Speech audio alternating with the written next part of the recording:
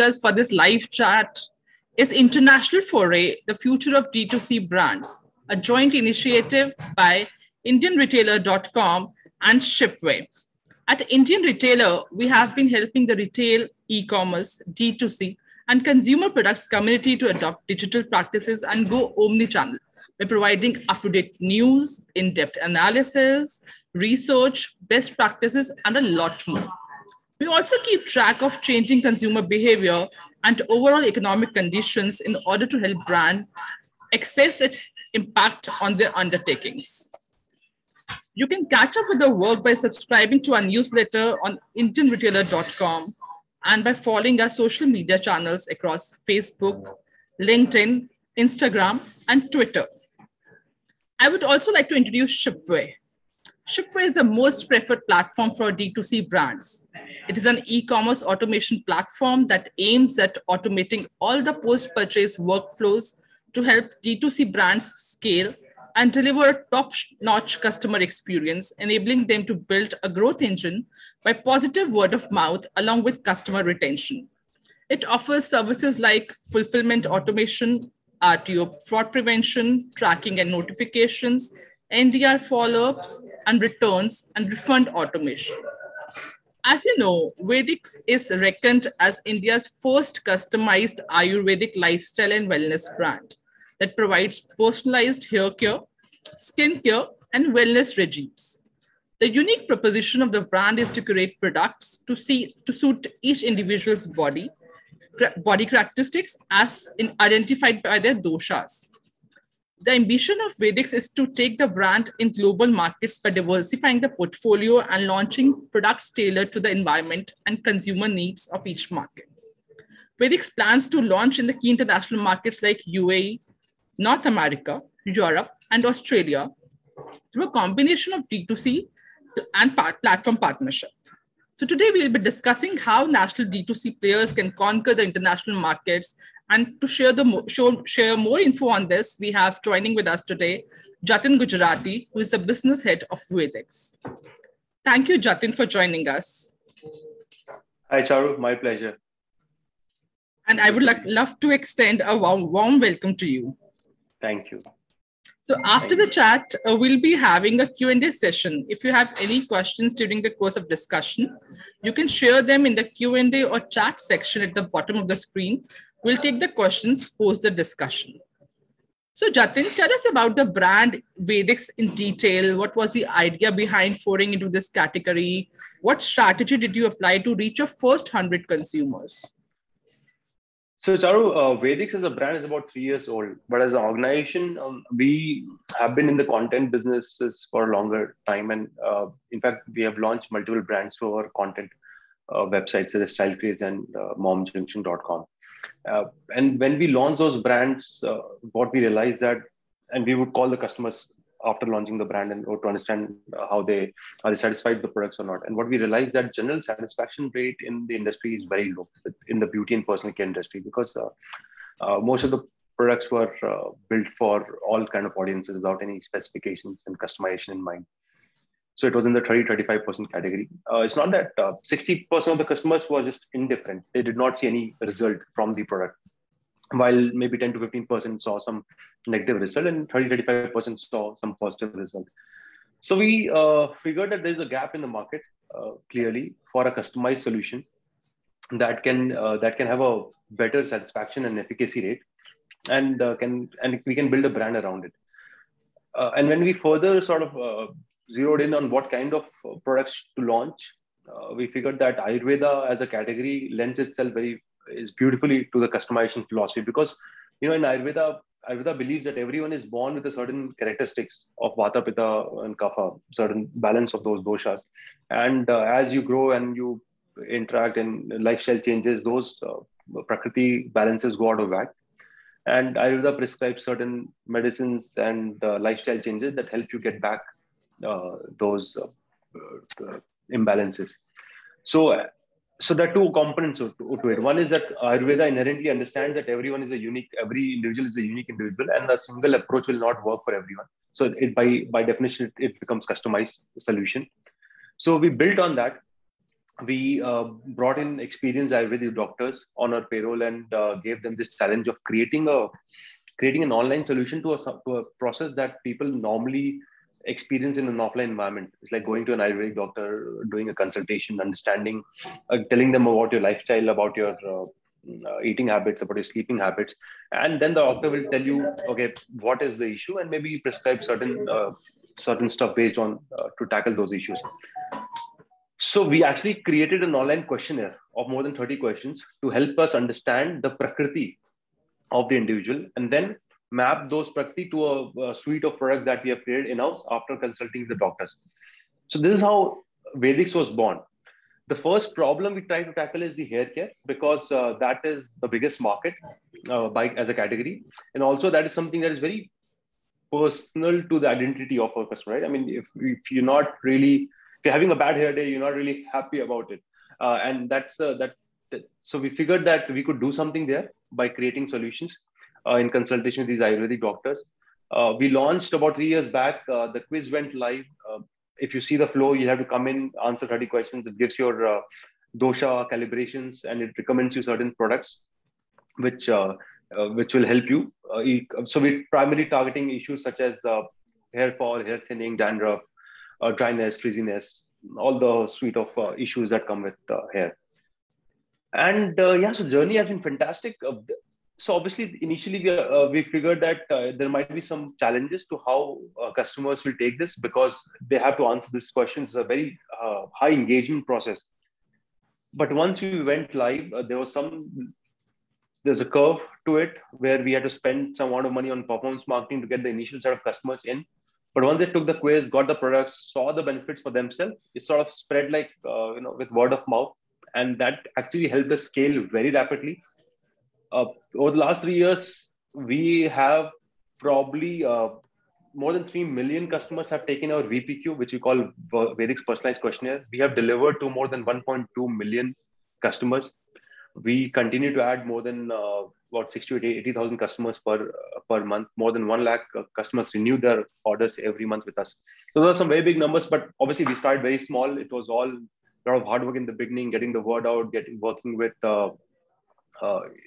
various platforms, various ad platforms such as Facebook, Google, YouTube, Instagram to sort of do our performance marketing. But I think that has all paid off really well, and probably one of the fastest, one of the few brands that crossed the 100 crore revenue run rate in less than 3 years of launch. Yeah, that's wonderful, Jatin.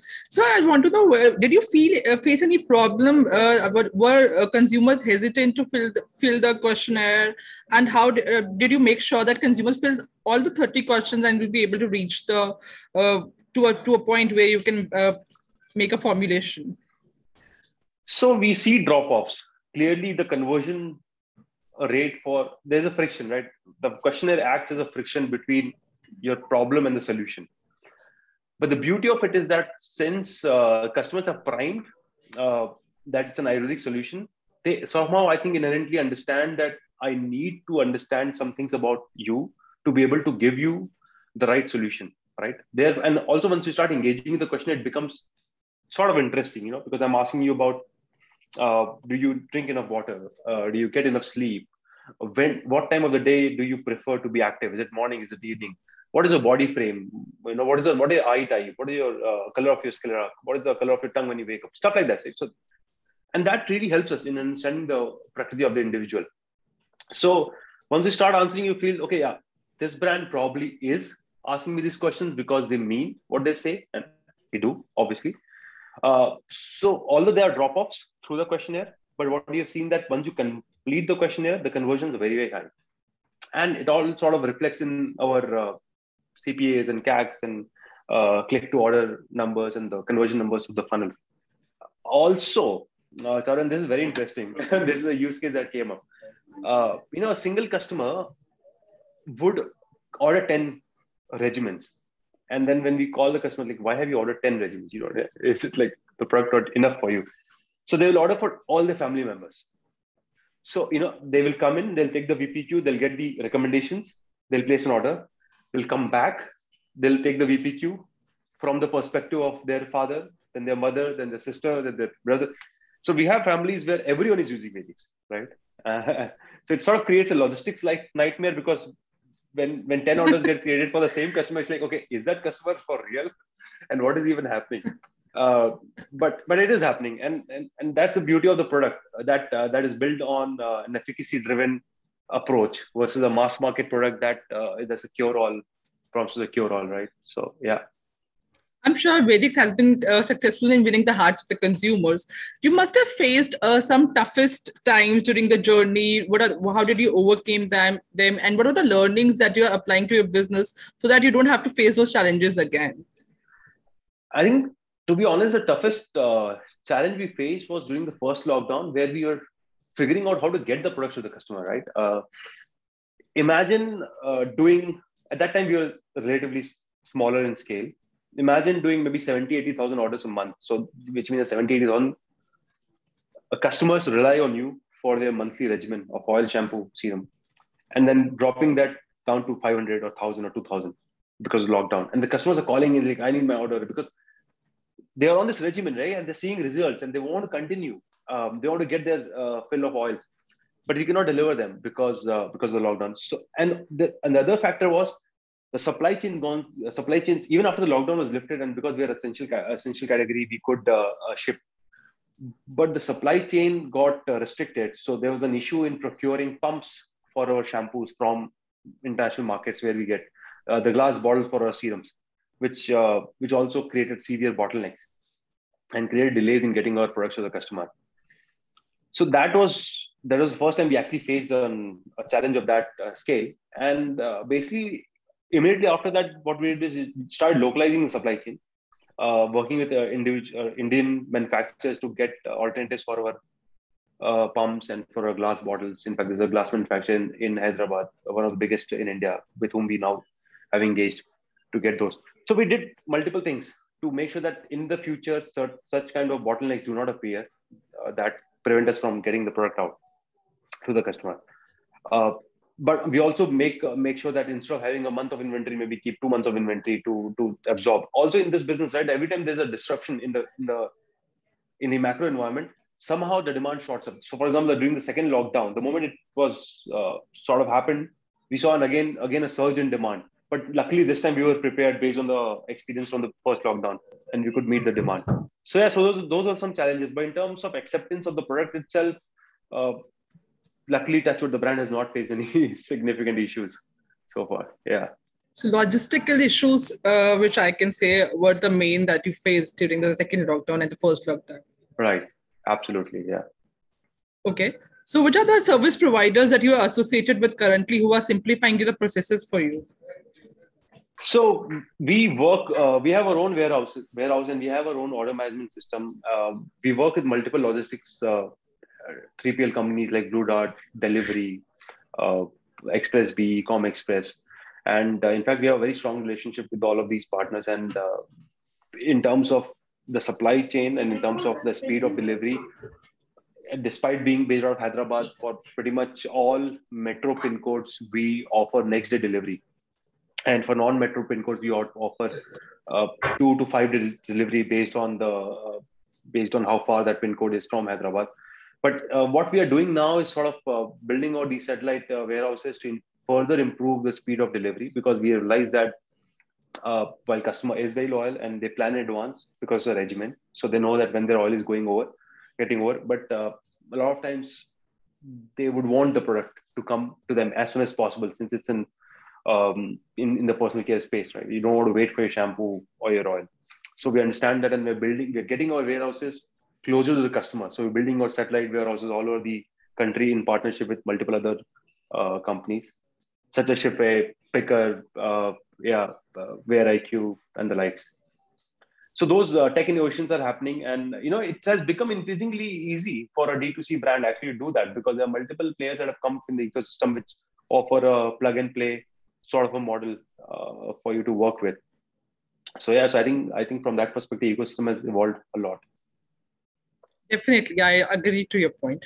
Tell me one thing, are you also using social media to promote your brand? Yes, actually, we leverage a lot of social media stuff like Instagram to promote our brand. In fact, we work with multiple influencers, some of the key names in the industry to get to talk about the product. But again, it comes to the responsibility, right? I mean, you have to work with the kind of people who really believe in the brand. So we have worked with celebrities like Avika Gaur, Kunal Kapoor, Rupali Gangli, who actually believe in the product. And you talk to them, and they first tried the product and they realize that how useful it is for their own healthcare, hair care routines.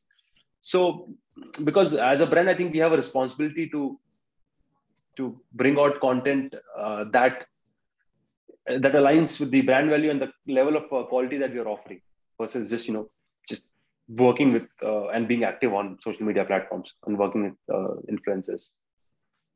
Yeah, but we leverage all of them. Yeah, we, in fact, to your point, we have in-house videos team that churns out content for the brand content and the performance marketing content around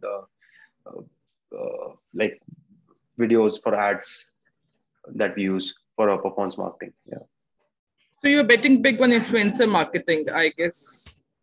Yeah, I think, see, that is one way to connect with the audience. Obviously, it brings a level of credibility and legitimacy to the brand, especially for a D2C brand where you don't have maybe the budget in the beginning to hire an A-class, A-levels celebrity, and the budget to do a campaign at the national level by leveraging conventional platforms, right, like TV or hoardings or newspapers and magazines and print, basically. So in that context, I think for a younger brand, it makes sense to reach out to micro influencers and leverage them to connect with their audiences. See, ultimately, the product has to do the selling, right? The concept, the idea of leveraging influencers to get a sort of their trial, maybe, because it builds a credibility, and because we believe that the moment someone tries out Vedix as a first-time customer, they become a fan of it, right? And that's the number. That's what we see in our numbers.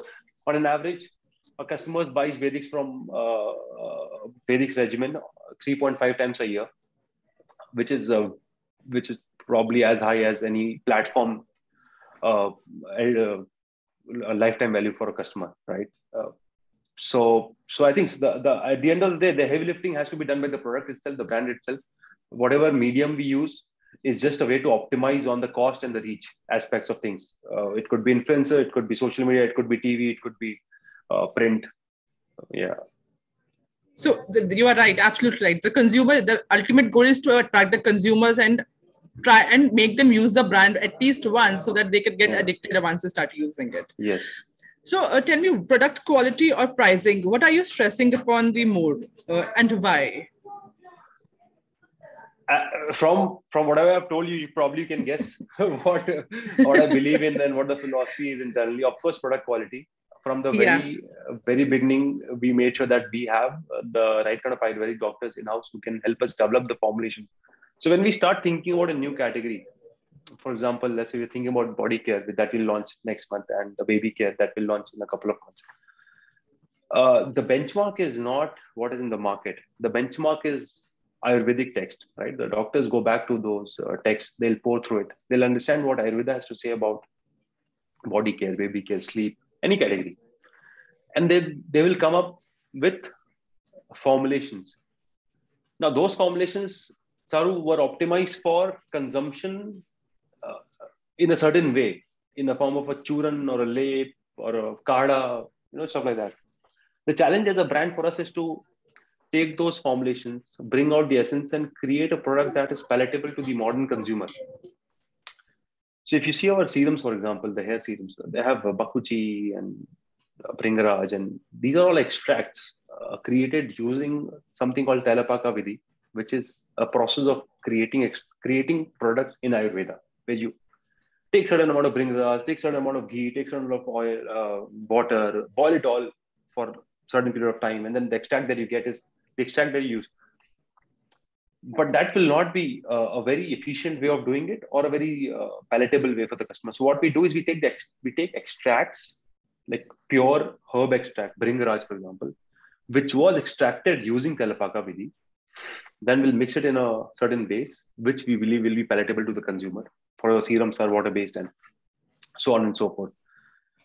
So coming back to your question about quality, right? So quality is one of the key, is the key parameter. We want to deliver quality as per Ayurvedic text, but in a format that customers understand and can relate with and can actually enjoy using the product. You don't want to, yeah.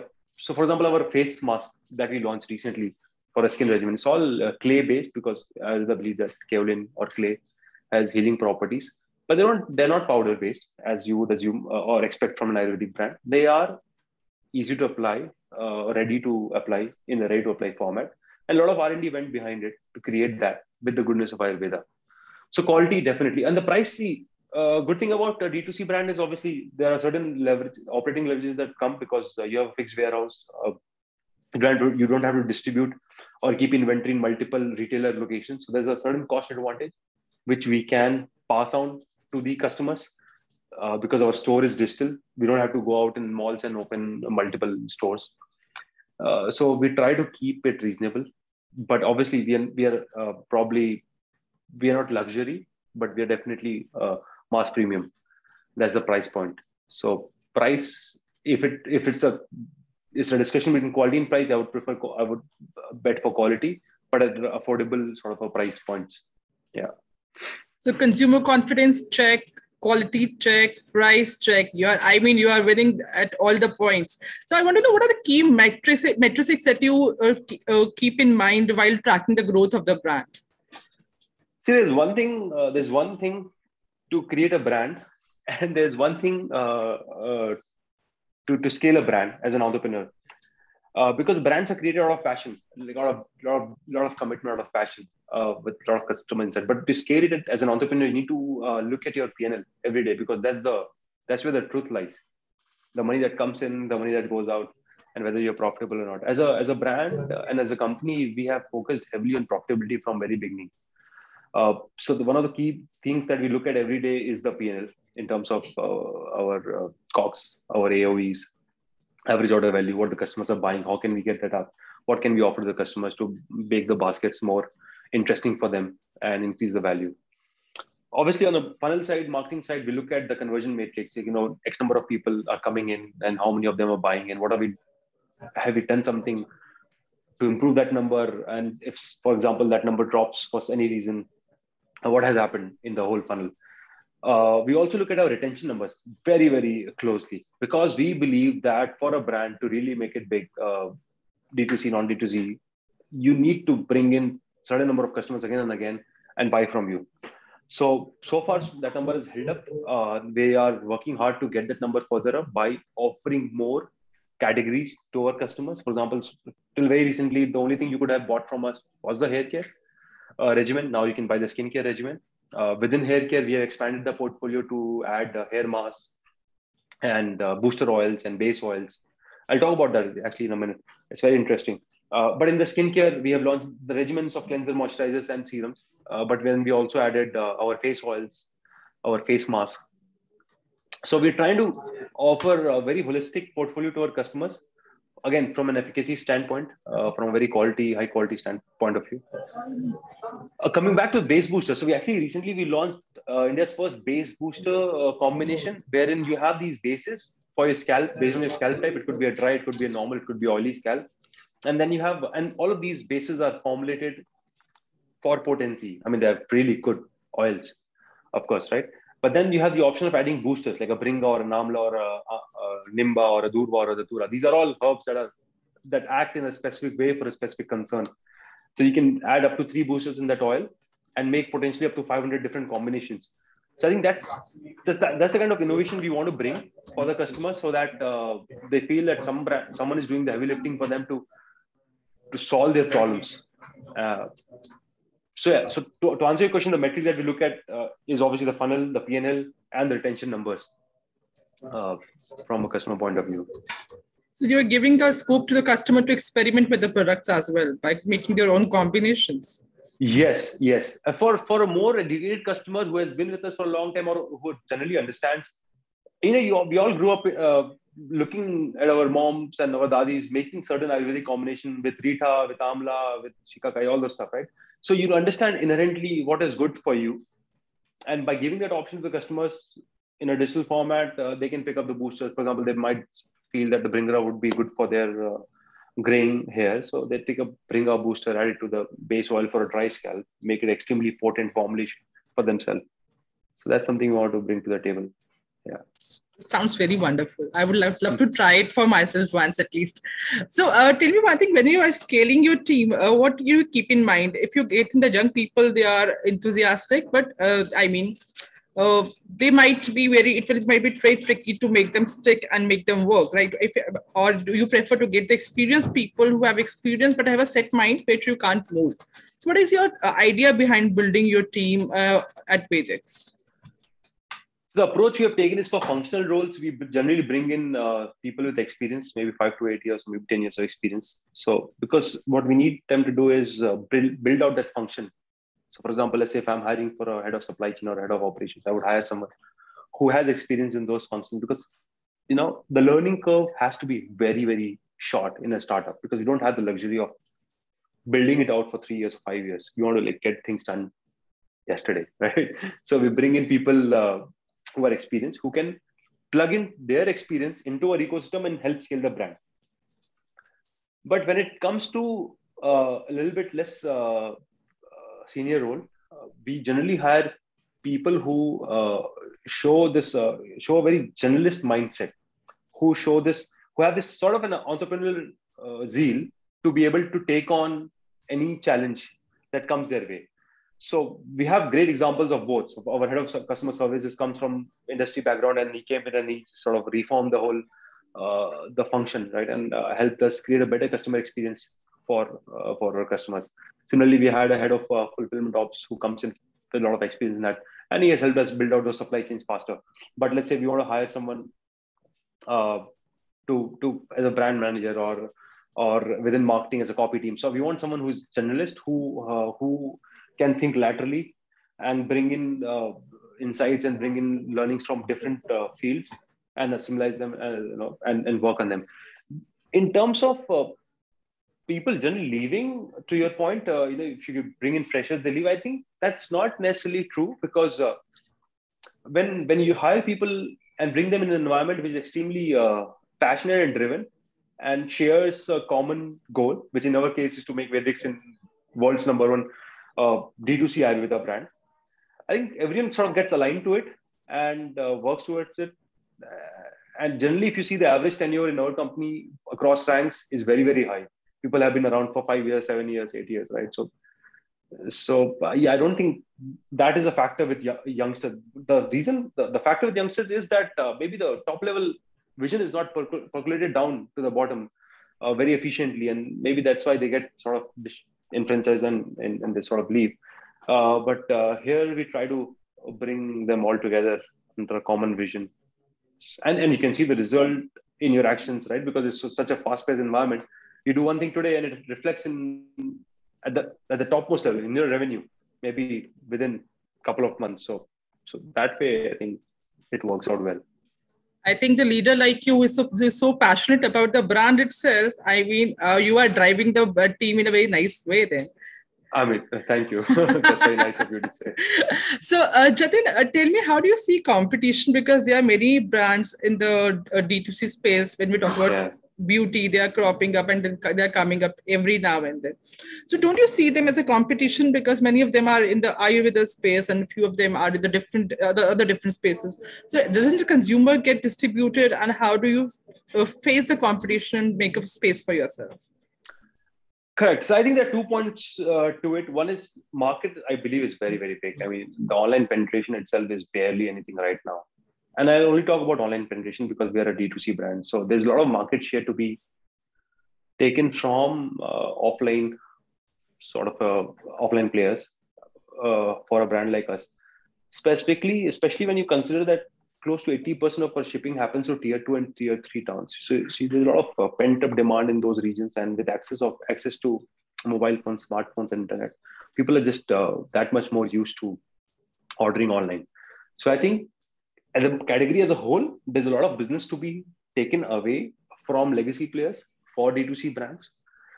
We are at 2-3%. China is at maybe 17%. US at 13%. So the business could 10x, 9x from here. Within the D2C space, it might look a little bit cluttered right now, but I think what sets us apart is our key differentiation, the key value prop that we offer, which is in the customized Ayurveda space, where the products are suited for you, built for you, and therefore are efficacy driven. So once you get sort of indoctrinated to the brand, it's very difficult for you to leave because you can see the results for yourself.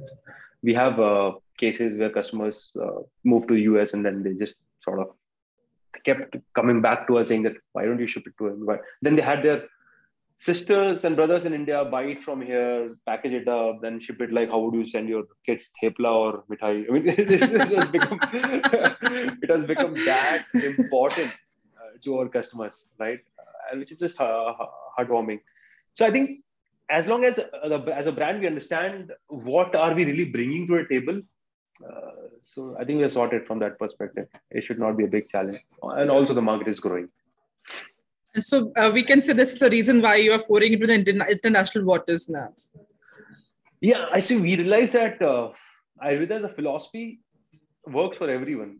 You don't have to be an Indian to really enjoy, and that's been proven by Lululemons of the world, where they took something which was very Indian and then made it the mainstay of their brand in form of yoga. So we believe that, in fact, we have the moral obligation to take the brand international and make more people experience the power of this Ayurvedic personalization, customization in the form of all the products that we offer. And also believe that the market is ready for it. There's a huge movement to it. It's been around since 70s, 80s, 90s, has gained speed over the last few years because of digital access to content. So the market is ready for, or is actually yearning for a brand which is authentic Ayurvedic. So yeah, so I think we want to test out those waters, starting with US and Middle East, and then go and build out business in countries that we feel will be amenable to a concept like this, especially in Europe and UK. Maybe Africa, you never know. You get surprised from all the time. In fact, some of the legacy players in India who are in this space do a lot of business in MENA region as an export market. I think there's a lot of untapped potential there. And all of this will be built through D2C, right? So we will build up back-end supply chains where the marketing team will sit here, run ads and get orders, and the distribution will happen locally through the supply chain that will build up. So it's all in play, happening as we speak. Most probably will go off online with Amazon in the US next week or 10 days. D2C activation will happen sometime in January for both US and Middle East markets, and we'll take it from there. 2022 sounds very exciting for you, it seems. Oh, yeah. Lots of hopes built on 2022. We're building out the team. As I said, we are 2 new categories are being launched for sure. More will be in the pipeline. We are deepening our product portfolio, going international, launching on platforms in India. So for the longest period of time, because of the nature of the product, right, you have to come in and answer a bunch of questions.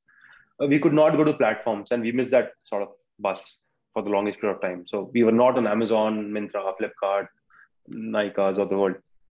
But this year we started listing our products on those platforms with an understanding that, for a lot of our customers, their first experience of a digital purchase might happen on these platforms versus our website. No matter how good we make it, and no matter how much we spend on performance marketing, those platforms will always outspend us. So we thought, let's figure out a way, not very complicated, to get the products there, let them experience it, and then they can always come back to the website for a more holistic experience if they want. So they can continue buying from the platform. So now we are live on these platforms. So 2022 is all about building out those platforms, scaling them up, building out the supply chain, launching more categories, and going international. Absolutely. Couldn't be more excited. Yeah. Sounds amazing. So I just want to know, for our audience, being a D2C brand, how difficult was for you to make a decision to go into international waters?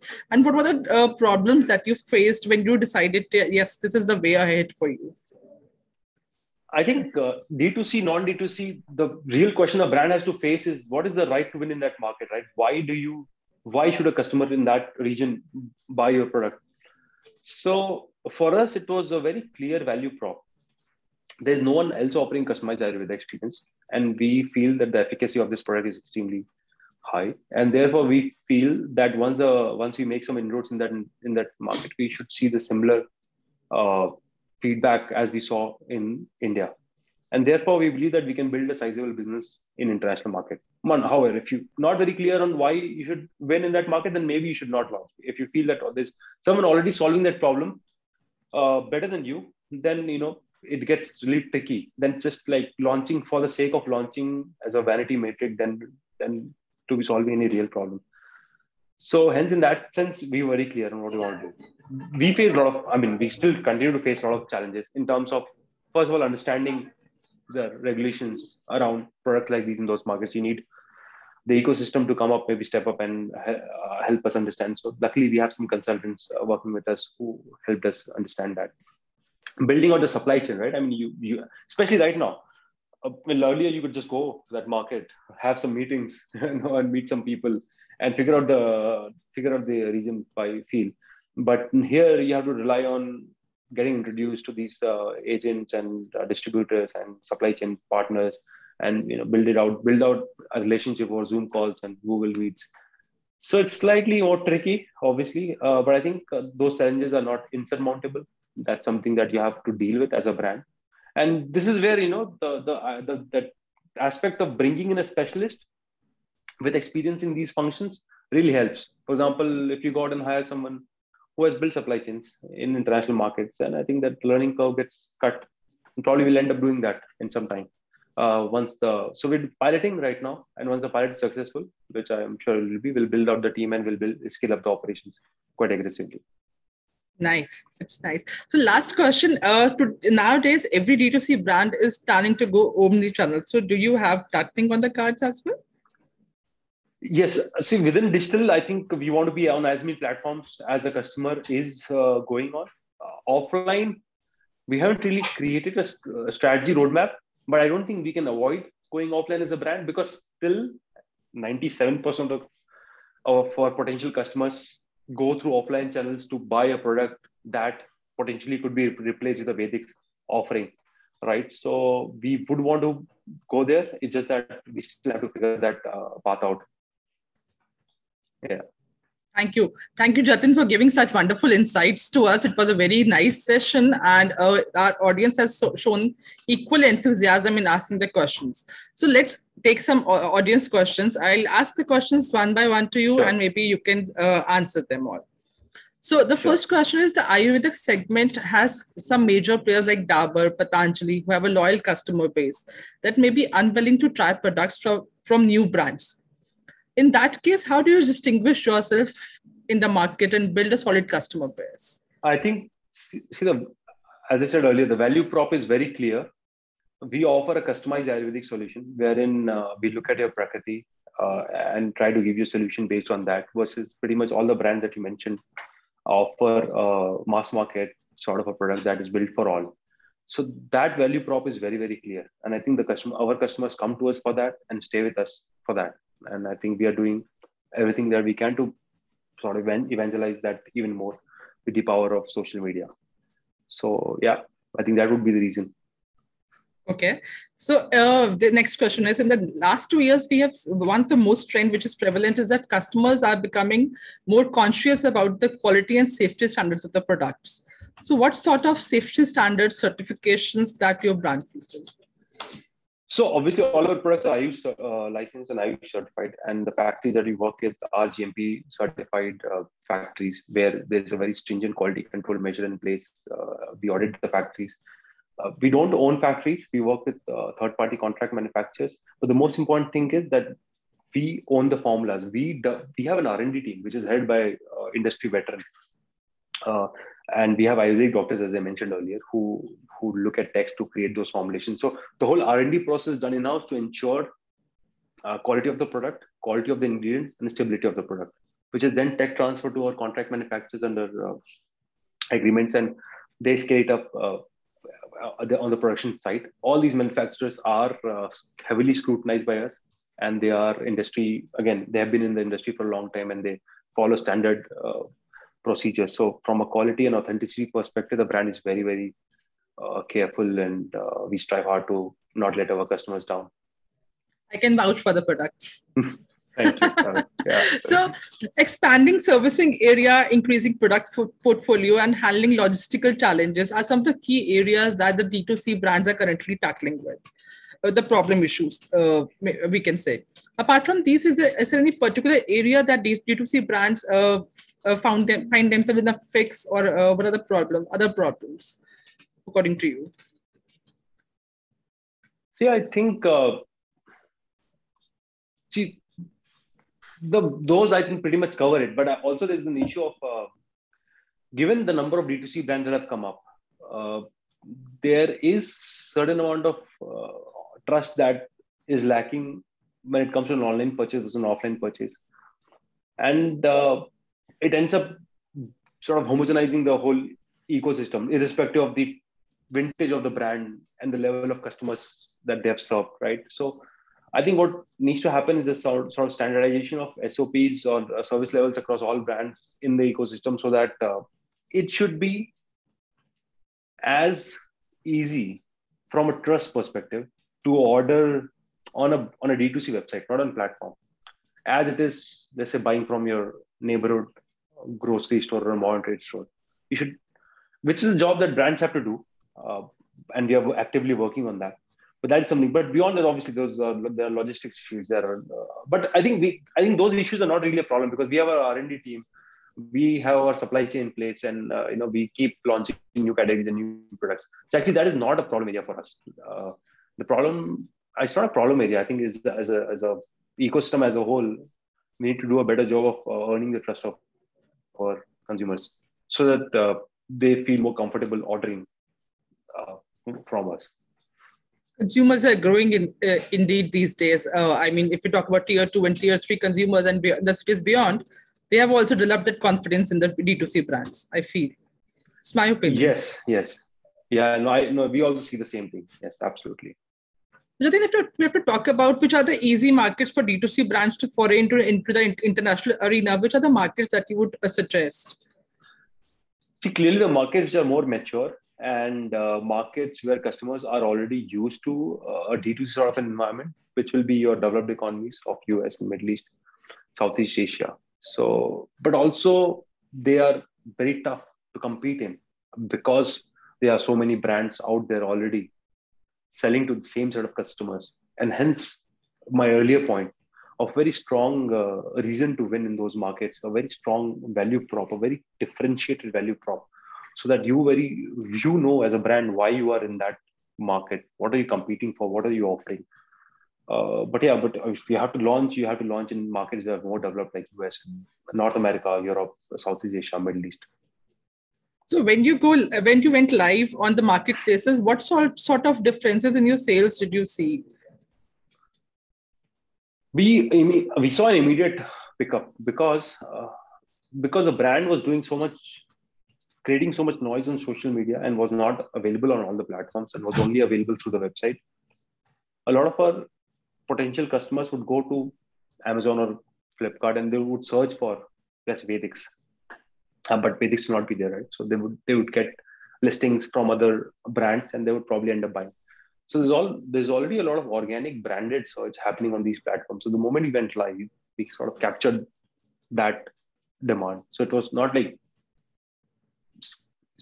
step up for us. When the moment we went live, we did some business, which was maybe 3-4% of our overall turnover. And now that number is about 15%. It's like having a shop versus being in a mall, right? If you're in a mall, footfalls are guaranteed. Someone will come, someone will enter your shop, they'll buy something. But then the other brands, other shops competing for their attention. And versus if you're in a shop, then you're probably running some ads, they're coming to your shop, they're buying from you. So I think both has its advantages and disadvantages. What I as at least personally feel that lacks when you sell on a platform is the connect with the customer, because you have no idea who the customer is. All the data is, you don't have any data basically. All the data is with the platform. And as a very customer centric, as a very data driven brand, and I think I did not speak about it, but we capture a lot of data as a form of a feedback loop when you buy Vedix products, because you take a regimen review, take an FUP, you tell us how the product was, whether the shampoo was cleaning your hair or not, whether it was drying your hair out, or how was the oil, how was the serum, all those things, right? So we capture a lot of data which we use to improve the product. But when you do it on platform, you don't capture any data, and there is no cycle that gets built in, which I feel is which is not fair to the customer, because that way, as a brand, I cannot innovate unless I do unless I do extremely expensive studies with a certain, and that too with a limited number of customers, right? So those are the disadvantages of selling on a platform. But the clear advantage is obviously they bring in a lot of customers, audiences at least, who potentially convert into a customer. So yeah, so the pros and cons are there. Yes. But we saw an immediate uptick, and that continues to scale as we speak. It went from 2% of our sales early this year to 15% of our sales now. I think that number is going to stabilize at around 25%, whereas the bulk of our business will continue to come from D2C brand, because that's what we know, that's what we understand, and that's what we want to do, because that is what is right for the customer, as it helps us keep innovating on the product side. Agree, and it helps you stay connected with the consumers directly also. Absolutely. Yeah. So the next question is, you have recently raised the funding of 4 million. And how are you deploying those funds? How will you be using it, allocating it? And any plans to raise the funds going ahead? More funds going ahead? Right. So the last fund we raised actually was last year. We actually are using that funding as we speak for our branding efforts. There is plan in place, and as a D2C brand, you're always figuring out how to grow your business, and there's always growth capital that is required. So we'll see. We'll raise more money when required and when the opportunity comes. Yeah. Okay.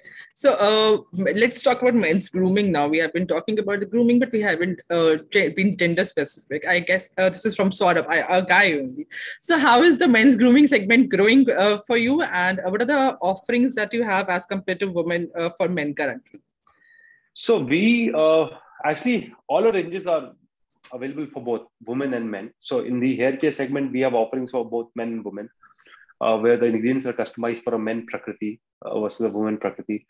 For our skincare segment, again, we have offerings for men and women, but those are not in the those are more as a regimen for the skincare as a category.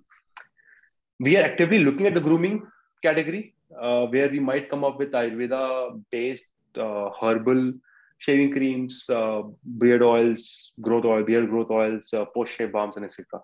But that is still in the pipeline, and a lot of work has to go in there before we launch it. But all our range, all our offerings, as I said, is already available for both men and women, differentiated. So exclusive range for men is on the cards. Yes, it is. I mean, in the skincare, it is there. From a grooming perspective, it is on the cards. Yes. Nice. So last question, Jatin, for you. Which technologies, because you talked about capturing consumer data, so which technologies does the company use to gather consumer data? And is the company planning to adopt more emerging technologies going ahead? We are one of the few D2C brands that has a sizable tech team, and we have a CTO. Normally when a D2C brand you speak to in the market, they have plugged in with tech available in the ecosystem. There's Shopify or WooCommerce for your Shopify e-commerce need. There's shipping partners like Shipway. Then there will be OMS systems, the order management system. There'll be warehouse management system that all gets plugged in. There'll be CS part that gets plugged in. We have a sizable tech team that builds technology on top of Shopify because of the nature of the business, right? Because we have a questionnaire that has to be submitted, and we have an in-house order management system that also acts as a live dashboard across all parameters, be it customer LTV, be it PNL, be it delivery percentages across pin codes. So we have built a lot of technology, and I think going forward, we will continue to actually double down on internal tech team to build out, for example, our app offerings, etc. But we are not averse to taking in technology from the market and plugging it in wherever convenient. For example, we do use a warehouse management system, which is off the rack and gets plugged into our own OMS. And we also use API-based tech solutions for CS, something like CleverTap and stuff like that. Yeah. So we will continue to evaluate technology, because that's the crux of it, right? Ultimately, you have to make the process more efficient. squeeze out the efficiencies in the form of lower cost, lower price points for the customer. So like a flywheel that keeps churning, right? Lower prices, bring in more customers, and that helps make the process more efficient. And technology is the backbone of any D2C brand. Oh, absolutely. Yeah. Jatin, thank you so much for the wonderful session, and you beautifully answered all the questions very patiently. I would like to thank you again for sharing the valuable advices, such wonderful insights, and it was a very nice session for the audience, and they enjoyed a lot. It seems the way they have asked the questions. Thank you once again. So it going was ahead, my pleasure, Charu. Yeah, to be on this. Yeah. So going ahead, we'll be organizing many such webinars, discussions, and events in 2022. And we are hopeful that retail industry will definitely flourish in the coming years. Till then, wish you a Merry Christmas and a Happy New Year. Thank you. Thanks. Bye. Bye.